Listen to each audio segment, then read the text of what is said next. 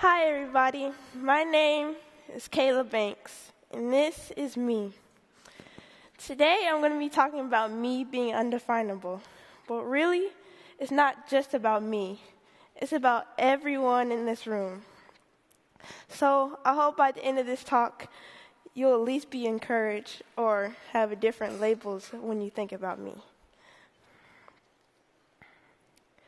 So this is what society perceives me as. Some common labels to the naked eye, what you think about me. I'm black, I'm a girl, I live in inner city Los Angeles, and I'm 13. There's also a lot of negative labels that come with that, like I might be sassy or I might be uneducated. Well, maybe by the end of this talk, some of the labels you'll think of me will be different. So you might be thinking, why is a 13-year-old girl sitting here talking to all of you? Well, actually, technically, I started getting into tech a long time ago when I was 6 years old. I opened my own blog, Felice's Bratz blog, because, well, what else would a 6-year-old like? Bratz. And so I started a blog because my mom is a special ed teacher, and she wrote a blog. So I just asked my mom if I can write one, and she just wrote everything I said to her. And that opened in 2007, and I kept writing that until about 2011. When I really started getting into code was when I was in 3rd grade, and I was 9. I really wanted to make a website because we were researching about pets, so I just looked it up on Google how to make a website, and that's how I came across HTML on W3 Schools. And so, also, since my dad is an IT consultant, I just asked him about it, and I got a book, and I just read it, and that's when I learned HTML when I was 9 years old. So my first talk was at Scale, which for you guys who don't know about it, is Southern California Linux Expo in 2013. My dad persuaded me to give a talk because he's one of the organizers of it, and so I just spoke to a large crowd. So I only showed you just a little bit about me, but I just have one question for you guys. Have you at least redefined some of the labels that were assigned to me?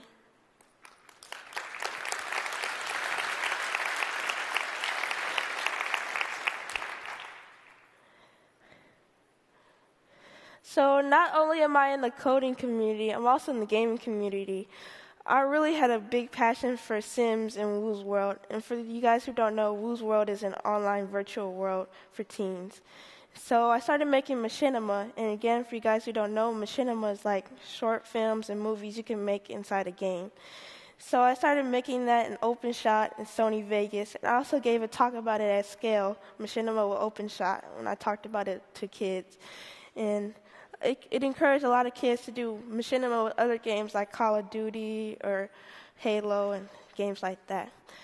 Also, I opened a Woo's World blog, and it got 30K hits global. And I actually like looking at where the sources are, because there's a lot of people from around the world, like Latvia and Russia, who visit it every day. And I also made fan edits and fan videos in OpenShot in Sony Vegas. So when I really started learning code is when I was about 11 or 12. I was at Scale, and there was a Ruby workshop, and my dad persuaded me to go and learn some Ruby. I really liked Ruby because, well, it was just so easy and easy to work with. So I also went to a Ruby on Rails workshop because it was only a couple minutes away from my house, and I really liked it. It was overnight, and we worked with Ruby on Rails. And I actually really like Ruby because, well, it's really good to integrate with other things like Rails. I also learned Python at Scale because when I was giving my talk, the machinima talk, No Starch Press gave me a book, Python for Kids, and I really liked it. Also, PyLadies helped me go to PyCon in 2014, which was in Canada, and I got to give a lightning talk, and I also got to go to Woo's World headquarters. So also, I really like Python because it's really easy to use, and I actually have a program idea, but I'm not going to say that because I don't want you guys to steal it.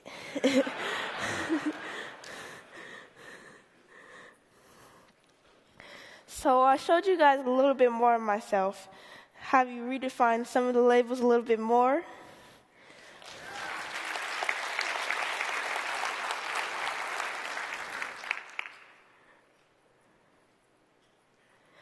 Not only was I working with software, I work with hardware. I broke my iPod when I was in 5th grade, and my dad said, well, why don't we just fix it ourselves? It would be a lot easier since the shops around us charge $100 maybe for the iPod. So I just fixed it at my house, and my auntie also had a Samsung Galaxy, but it was really hard to take off just the screen, so I actually had to go deep in the phone and take everything out. Also built a computer from scratch since my dad makes computers in his back office. And so one day, me and my brother just went there back with him, and then we built some computers from scratch.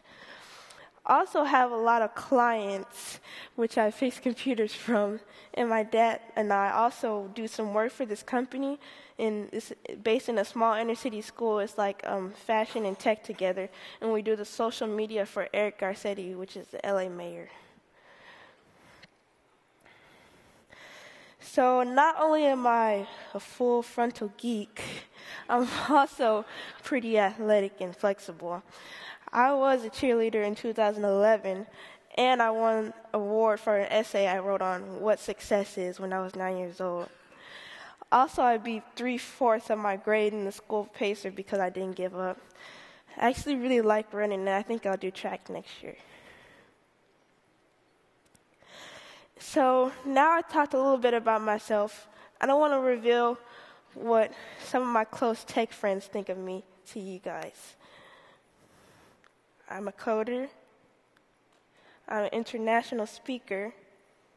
I'm a computer repair woman, a video editor, a blogger, an image editor, an IT consultant in training, a self-taught chef,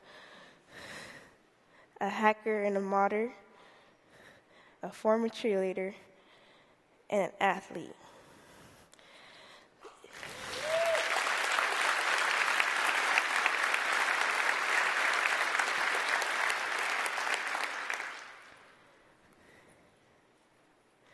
So, at least I think so. Those are a lot of labels that really don't go together. So, how would you define someone like me? And someone like you too, because I'm pretty sure a lot of people in here have a lot of qualities or labels that really don't go together. You don't. And that's why I like to call myself undefinable.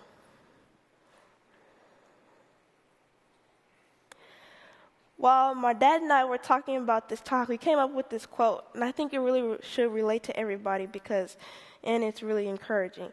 It says, what you see on the outside looking at me and what I see on the outside looking at you is not what you really are. Join me in being an undefinable you. Because really what I think about is we're all put into a skin that we have no control of.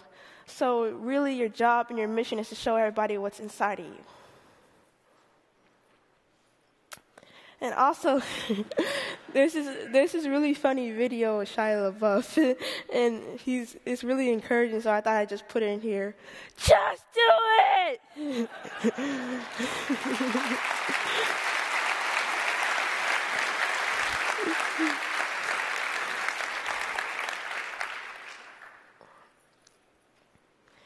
And this is my talk. And also, I forgot to put it in a contact slide. So if you want to see me, I can give you my business card also.